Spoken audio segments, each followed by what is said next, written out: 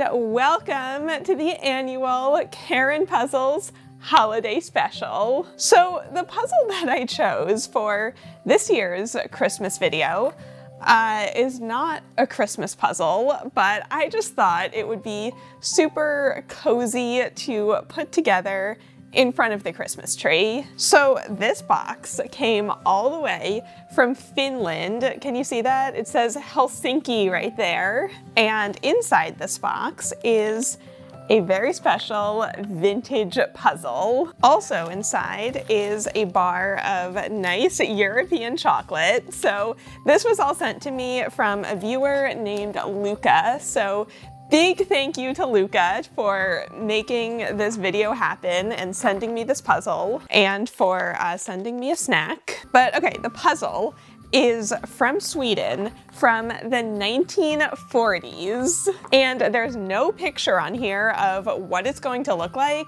so this is a total mystery to me. Luca very specifically said in their email that they weren't gonna send me a picture of the finished puzzle so that I truly would have no idea what I was gonna be making. So here is a closer look at the box. If you speak Swedish, some of these words probably mean something to you. Right here, you can see the name of the company, Et Aristospel. Sorry, I should not have even attempted that.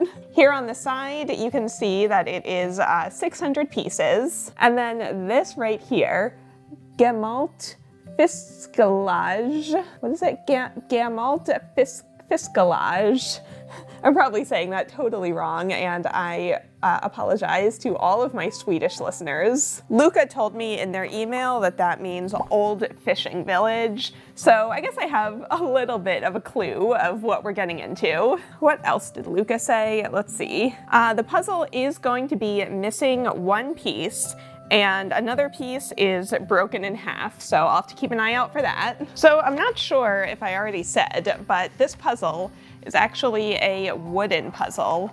Look at how beautiful that is, and look at how interesting all of these piece shapes are. They're all like super squiggly like that. So I guess initially looking through this, I'm seeing a lot of blue, I'm seeing a lot of green, and then honestly, I can't even tell like what the image of this puzzle is really gonna look like. So I'm gonna get started on this puzzle in just a sec, but first let's hear from today's sponsor. And trust me, you guys are gonna be super excited about this one. I am so excited that today's video is sponsored by Diamond Art Club.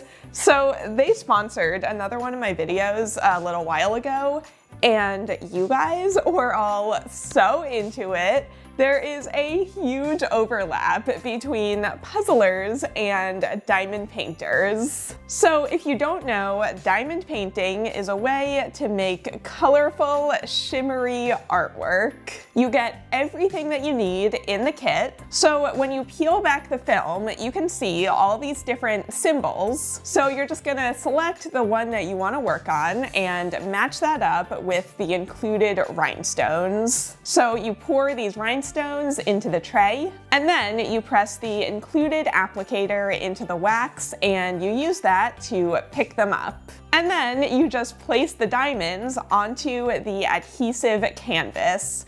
It's sort of like paint by numbers, only a whole lot more sparkly. So they let me pick which one I wanted to do this time, and I went with Abstract Cat, which is so fun because you have all these tiny little colorful sections that are so satisfying to fill in. They sent this to me 2 months ago, and I have genuinely been working on it every single day since I got it. It is the perfect thing to do for like 20 minutes over lunch and just have a mindless, satisfying activity to keep your hands busy and clear your head.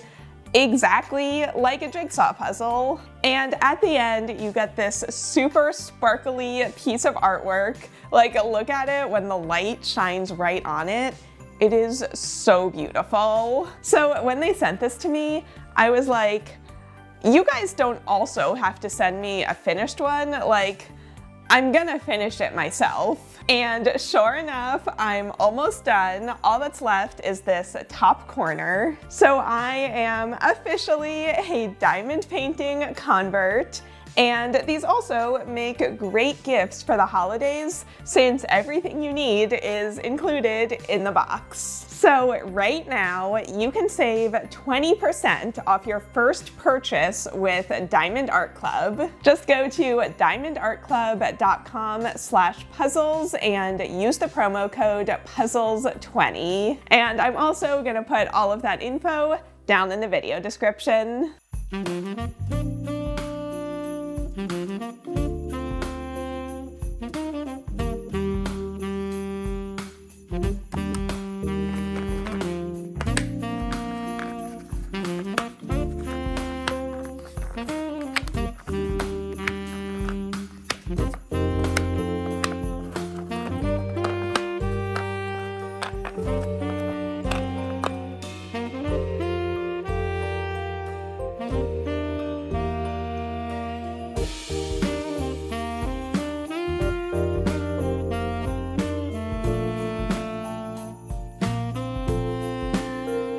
All right, so I'm 18 minutes in, and as you can see, I started by sorting all of the blue pieces and all of the green pieces, and then I have 2 trays with all of the brown pieces. There is some detail, like I feel like that's gonna be a boat, maybe this stripe, that's also gonna be a boat, but I really can't tell quite yet. Also, I just got these trays on Amazon pretty recently. If you want to get the same ones, I'm gonna put the link down below. And I also got this timer on Amazon. I've had a few questions about that, so I'll put the link to this down below as well. So I've definitely noticed a bit of damage, like some of the paper is peeling up. There's also this piece where a big chunk of the picture is just entirely missing, but I guess that's probably to be expected for a puzzle that is, what, from the 1940s? So that would be 80 years old by now.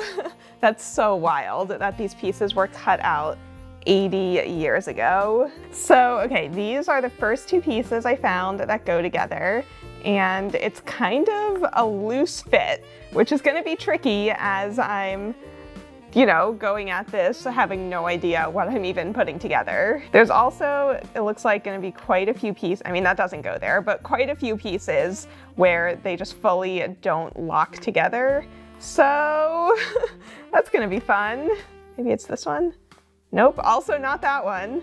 Maybe this one goes like that. Does that line up? Yeah, I think that lines up. I'm gonna say that's right.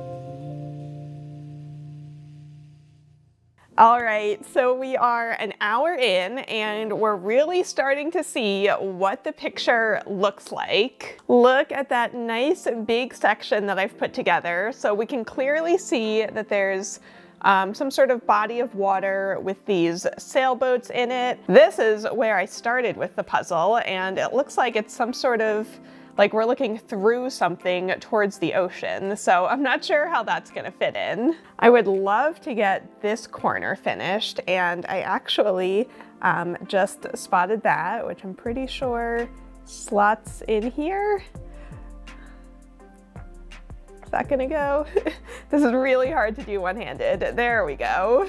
One thing you might have noticed is that these pieces, like with the slightest nudge, just love to come apart. So normally I would do a puzzle like this on this felt board that I have, so that there's a lot more friction and grip between the pieces and the board, as opposed to like a piece of foam board like this, which is perfectly smooth. However, I did not know how big the finished puzzle was gonna be, and I didn't want to get like a lot of it done and then have to move it off of the smaller felt board onto a larger piece of foam board. So I decided to just do it on the foam board, and we're just gonna have to deal with like pieces wanting to come apart from each other. So I'm having such a great time with this. I actually put on a 1940s music playlist on Spotify just to like really get in the mood, and it has been so calming and cozy. Granted, I don't know how much of that music they were listening to in Sweden in the 1940s, but I figured it was close enough, okay? However, I am gonna make one change right now. So sitting on the floor like this, leaning over this ottoman, is extremely uncomfortable. My feet keep falling asleep, my back is already getting sore.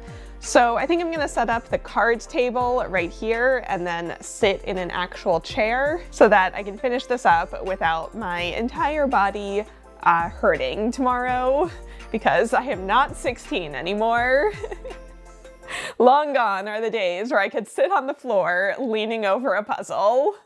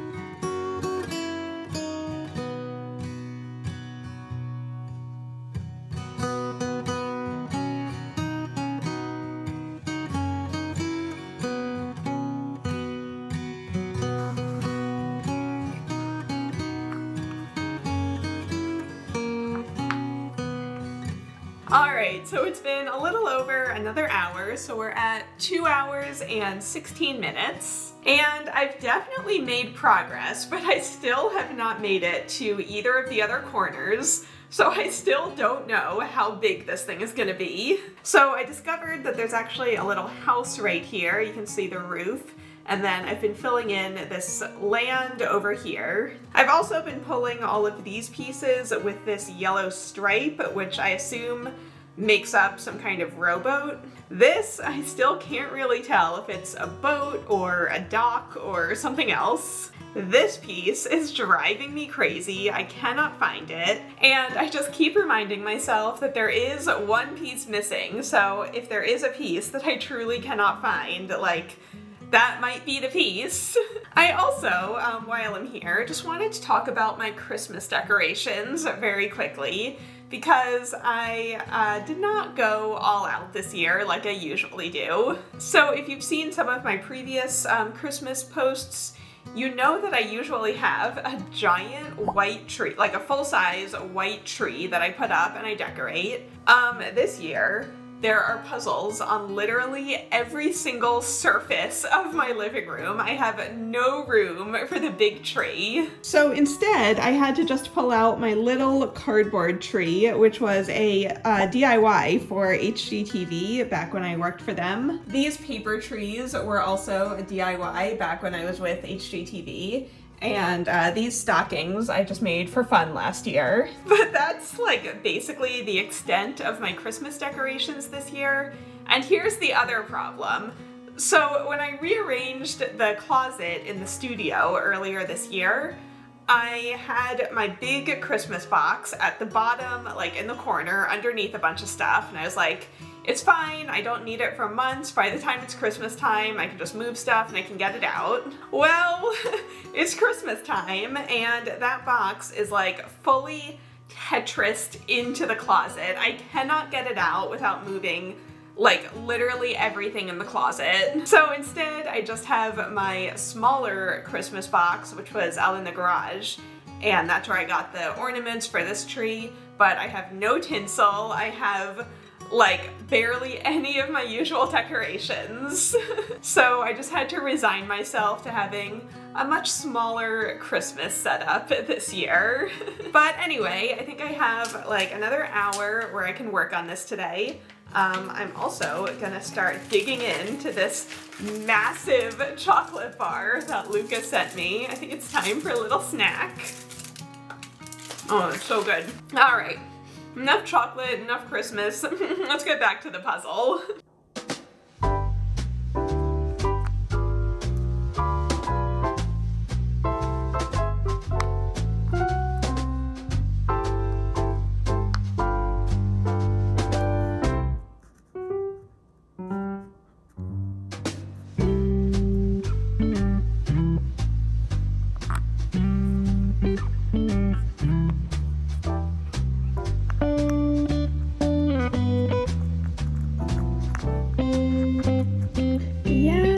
Oh my gosh, I found it! I found it!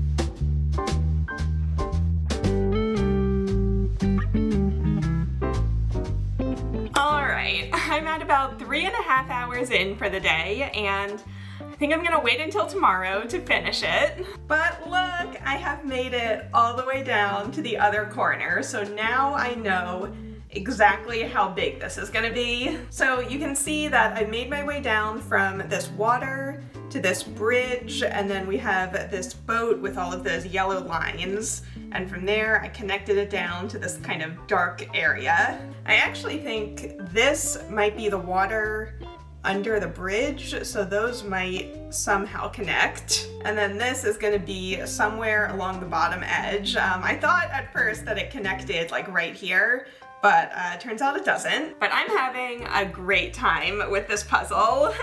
This is such a difference from last week.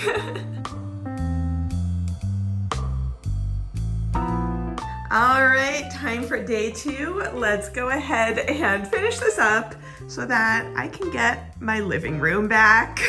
It is a beautiful sunny day here in LA, and I just cannot get over how nice this puzzle looks like in the sunlight. For being 80 years old, this is in such good shape. Oh my gosh, literally 2 seconds into looking at this puzzle, and I found my first piece. So that is actually gonna connect up here, which means I have to very carefully move these 3 pieces, and then very carefully move that batch of pieces, and then just slot that in right there. Ooh, that looks so nice. And then this should be pretty easy to find. That should be pretty easy to find. Let's get back to it.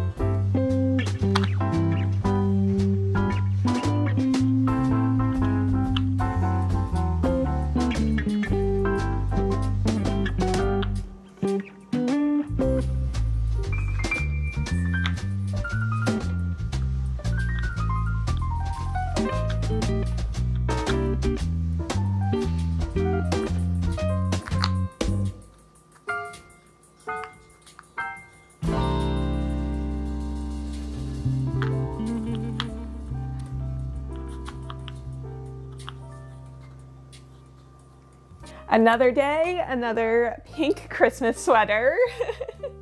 What do you guys think of me actually wearing color in this video?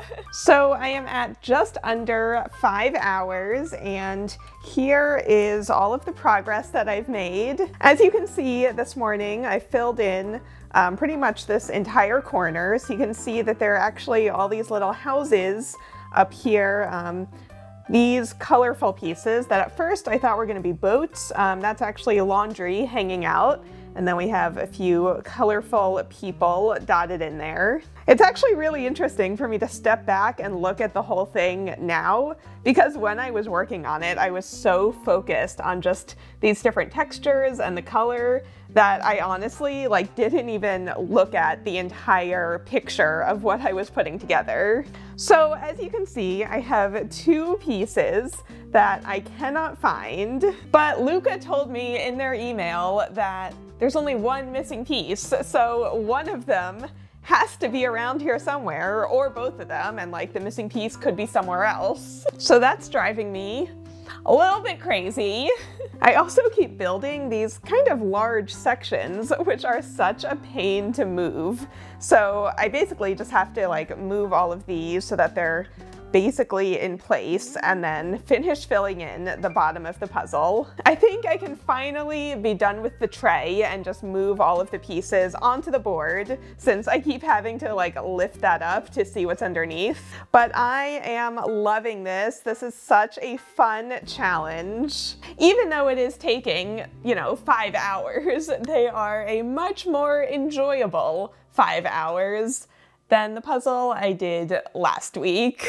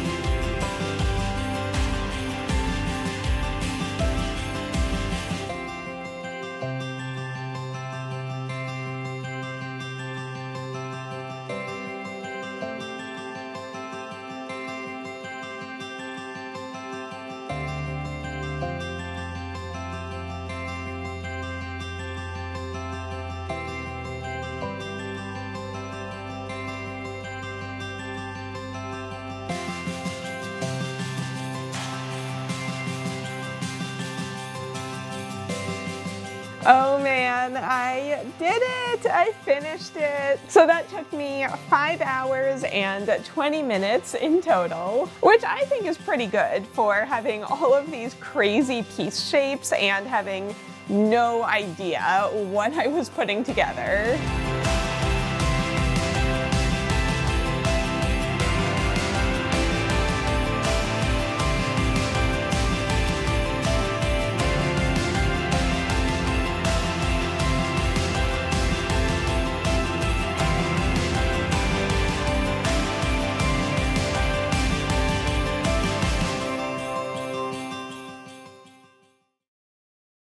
So here is the finished puzzle. I loved putting this one together.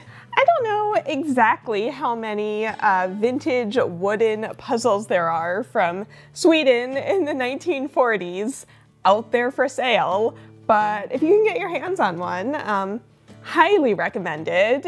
So just as I thought, this blue circle, which I had started with, is in fact the water underneath the bridge. And over here is our missing puzzle piece. It's too bad that it's in such a complicated area, because if it was like solid blue, it would be a whole lot easier to recreate. So I don't know if I myself am going to be attempting to repaint what's missing, but I had the idea, what if we let Photoshop have a try at it? So I'm gonna load it in and then do content aware fill, and we're just gonna see what happens. But if any of you out there are actual artists, I'll put a high quality image of the missing piece down in the description, so if you want a quick little challenge, feel free to try to fill it in yourself. And then right down here you can see the piece that was cracked in half. So if you look at these other pieces in the row, you can see that they're all a full shape, and then this one has that split in the middle. Honestly, it's not a big deal though. It's just like there's an extra piece in the puzzle, you know, to make up for the one that's missing. So, okay, I have 3 more observations about this puzzle. Number 1, it says here in the corner, printed in England, which is kind of interesting since this puzzle was released in Sweden. Number 2, look at these fun whimsy pieces. So we have a swan. Here's a cute little bear. Okay, I wanted to show a 3rd example, but I'm only seeing 2 animals in this puzzle. But either way, it just adds so much more like fun and personality to this hand-cut puzzle. And then the 3rd thing I wanted to point out are these little holes throughout the puzzle. They almost look like someone shoved a thumbtack through them. But the holes go all the way to the back, like it's not just through the paper, it's all the way through the wood. Here's another one where you can see that it goes all the way through. So they're pretty evenly spaced. My first theory was that someone had maybe tried to hang this on the wall, like, and just put nails through it, but these pieces do not lock together, so I don't think that would be possible. Maybe it somehow kept the wood in place while they were cutting it. I really don't know. If anyone has any ideas or any theories, feel free to leave them down in the comments. But I think that's all I've got for this puzzle, but I did just want to give you a little update on my diamond painting. I actually finished it last night. I had so much fun with this, and I'm so happy that Diamond Art Club is sponsoring this video, because this was like a project that I genuinely enjoyed and worked on for like 2 months. And if you're looking to get into even more of a festive mood, I'll link last year's Karen Puzzles holiday special right down below. In that one, I solved the solid colored spilt milk puzzle. Get it? Like Santa's milk and cookies?